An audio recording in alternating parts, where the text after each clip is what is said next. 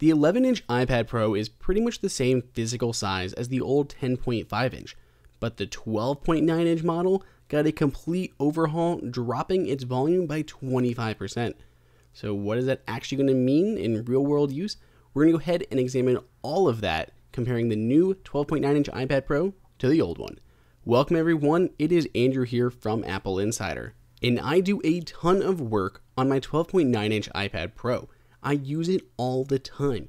Everything except for pretty much video editing. I deal with photo shoots on here, I do all of my writing, teleprompter stuff.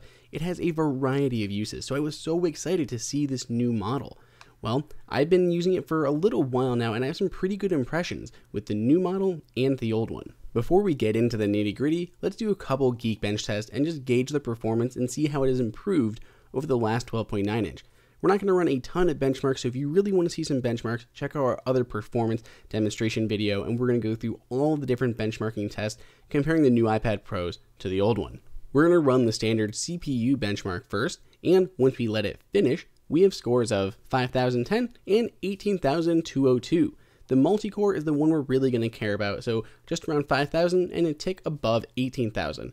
We're also going to run our compute benchmark and get our metal score, which is 41,643. These are all some pretty huge numbers. If we compare it to a last generation iPad Pro, the 12.9-inch, we're getting around 3,900 and 9,560. That means the single core jumped up roughly 25%, going from that 4,000 to around 5,000. The multi-core did even better, nearly doubling, going from 9,500 all the way up to 18,000. The metal score also improved, going from roughly 30,000 to that 41,000 that we saw. That's more than a 30% jump. To say we are happy with these results is an understatement. The old iPad Pro was no slouch, and the new ones are going to be even more impressive.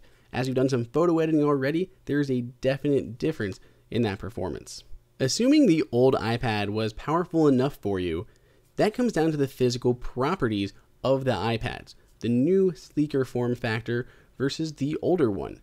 Now the new one is a little bit thinner, and really you can't tell the difference. Just comparing them side to side, there's a slight difference between the two, but largely there's not. So you're not going to notice the difference in the thickness of them. You're really going to notice the weight and the physical dimensions of the height and width being shrunken down.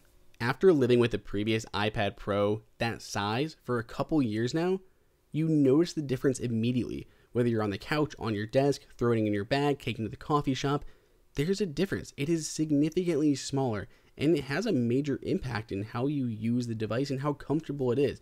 It's still quite heavy, so when you're sitting down holding it in one hand, if you're getting tired on the old one, you're going to get just as tired with the new one. So the weight by the tablets isn't a huge difference, but it is better, and you'll maybe get a little bit longer life out of your wrist before you have to take a break. There was one area, however, where I was a bit disappointed, and that was the weight with the smart cover.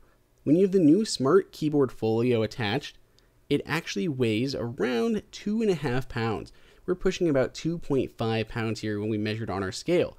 We take our old iPad Pro, stick on the Smart Keyboard, so it's no longer the Folio, you don't have the back protection, and it weighs less. You're pushing 2 to 3 pounds, so there's a definite difference. So if you thought the weight was different before, it actually weighs more with the new Smart Keyboard Folio.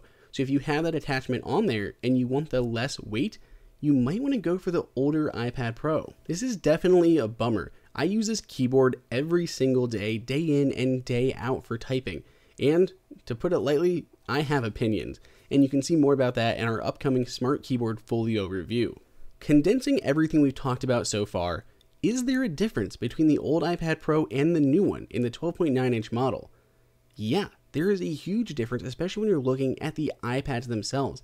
Even if you don't take into account the weight, the smaller physical dimensions makes a big difference. I could give or take the weight or the thinness that we're seeing, but what I love is how much narrower this iPad is while retaining that same screen. It's a big improvement, and you definitely notice. When you take that size difference, as well as all the new features, the USB-C, the rounded corners on the display, the improved camera, the internal processors, everything as a whole, is it worth swapping out your 12.9-inch iPad Pro from the new one? If you have the first generation one, absolutely. Trade it in, sell it, and upgrade to the new model. However, if you have the last generation 12.9-inch iPad Pro, the picture is a bit fuzzier. My recommendation is if you use your iPad all the time and you're pushing the performance, it may be worth upgrading to that new model. However, if you usually use it for watching movies around the house, reading emails, and some light typing, it may not really be worth the upgrade. You could hold off for another year and see what the next model brings. If you want the best price on the new iPad Pro, check out the price guide down below in the description. If you enjoyed this video, like it and hit that subscribe button. Also, check out our price guide, which makes it extremely easy to find the best deals on Apple products updated daily. Be sure to follow us on social media, and we'll see you in the next video.